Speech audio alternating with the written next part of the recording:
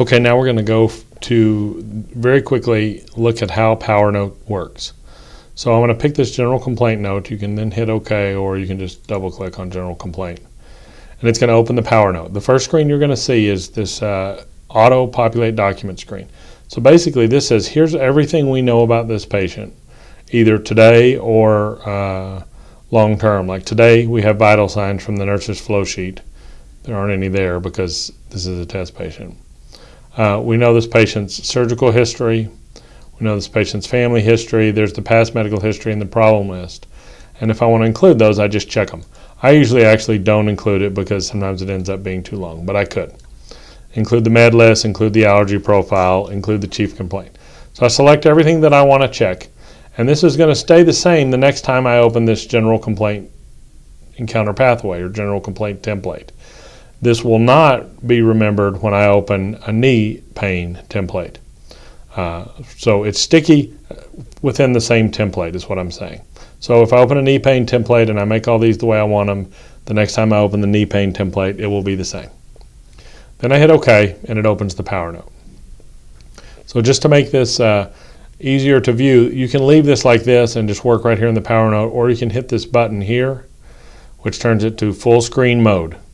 So with it in full screen mode, I think we can see it a little bit better. So just to basically orient you to the way Powernote works. This is the sections of your note, and you can see these are mirrored over here. So this is the visit information, there's the visit information. Chief complaint, HPI, HPI. Review systems, review systems. So that's mirrored, and if you want to navigate, you can either scroll in this view, or you can just click on one of these and it'll take you straight to that section. The other thing you'll notice in each of these sections is this hide structure button here. If I click that, it will hide everything under review of systems. And if I show structure, it will show everything under review of systems. So if I hide structure, it's going to show me what my final review of systems note is going to look like. And I haven't done anything yet, so there's nothing there. But that does allow me to scroll down the note and see what automatically came in. The health status, the medicines, the histories, the family history all came in. The procedure history came in. So I can see what came in. So the quickest way to navigate around this note is right here. The visit information is probably optional on most notes, but you can use that. The chief complaint is going to come in from the nursing intake, so we're not going to worry about that right now. And that's not in the hospital notes. History of present illness is where you can enter whatever HPI information you want. So this general complaint note just has a text box. When you click on this word other anywhere in Powernote, it just opens this text box and you can type whatever you want. So that allows you to enter a free text history.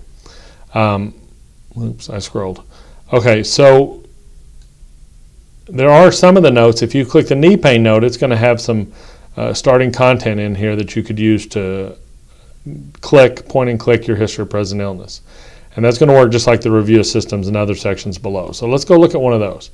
If we go to the show structure on review of systems, we can see here's the whole review of systems. The way this works is if you click something once, it circles it. And then it's going to say the patient has had fever. If you click it twice, it's going to put a line through it, which means no fever. And if you click it a third time, it'll just clear it out. Or at any level, you can right-click. Always remember to right-click, and there's a whole bunch of things you can do, but one thing you can do is clear that. So if I put a bunch of things in here and I decide that's all wrong, I can go back here to this level and right-click and clear. So I'm going to say no weakness, no fatigue, recent visual problem, nasal congestion. Some of these have a plus on them.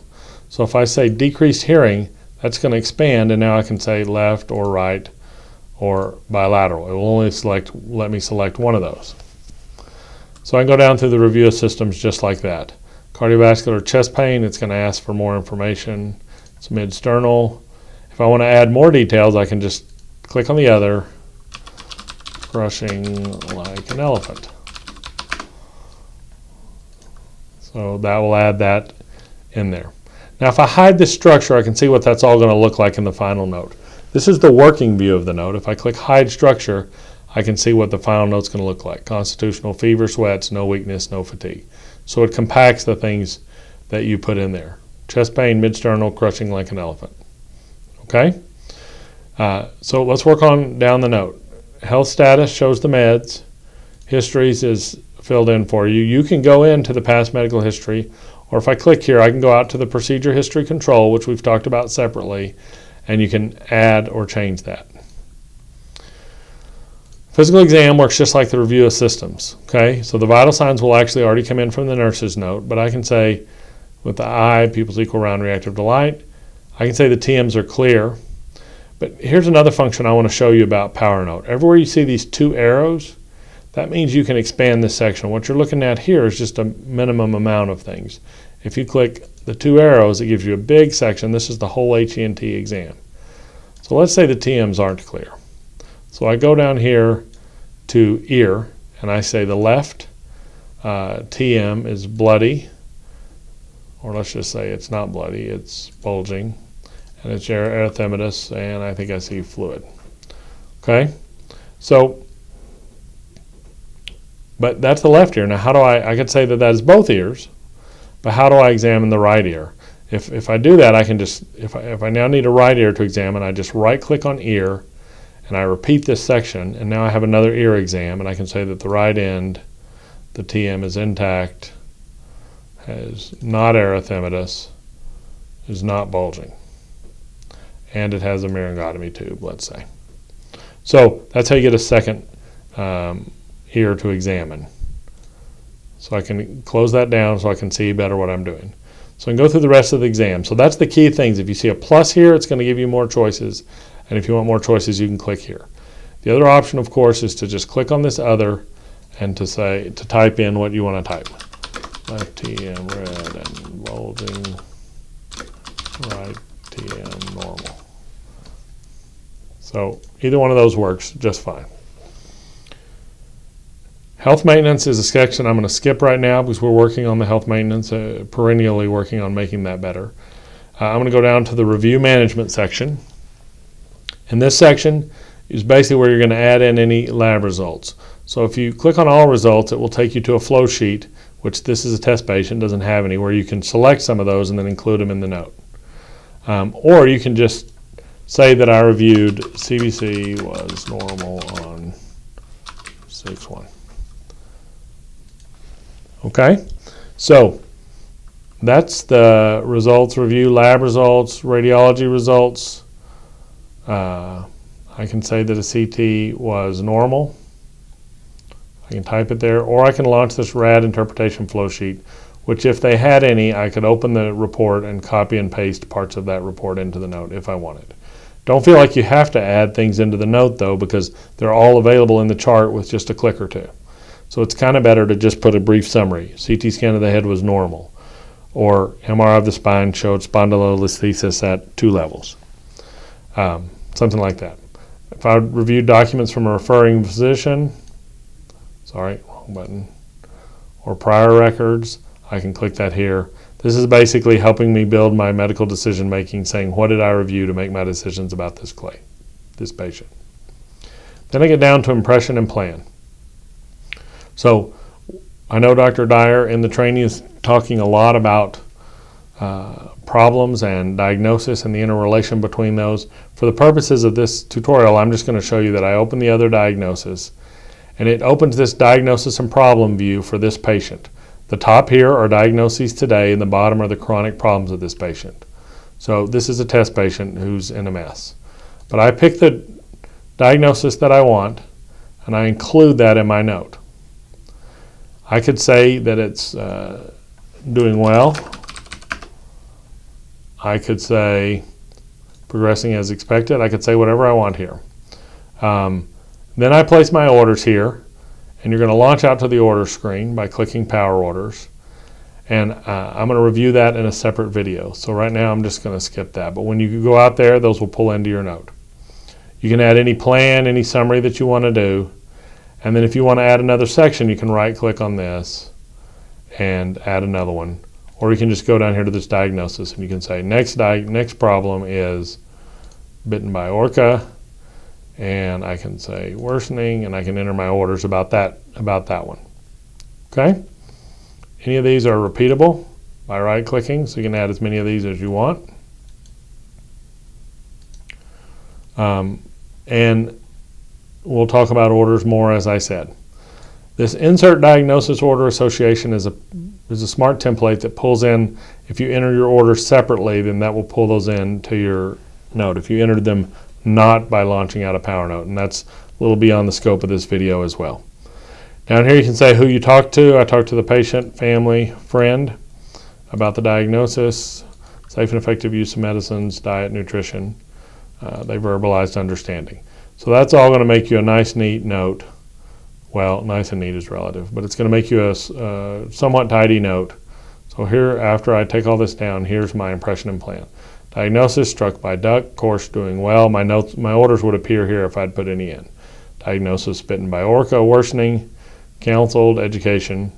So that's all in my note now. This is sort of my final note.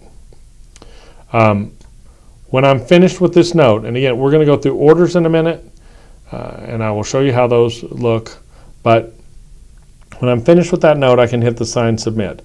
At any time working on that note, I can hit the Save button, and it will let me save this note.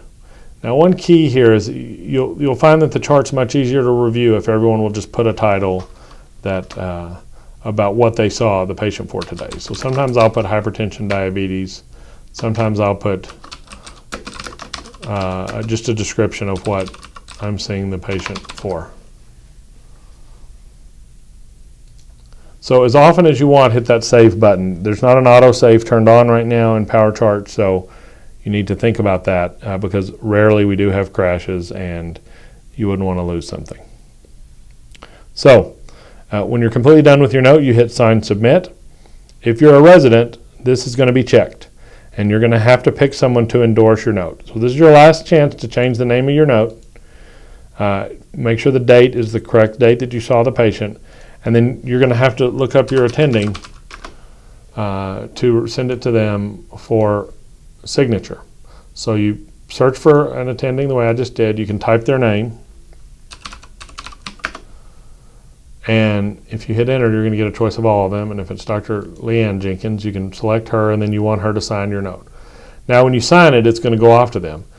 If you want to add another endorser, the second line, or if you want to add another person that wants to review it, so let's say you're a urologist and I've referred a patient to you.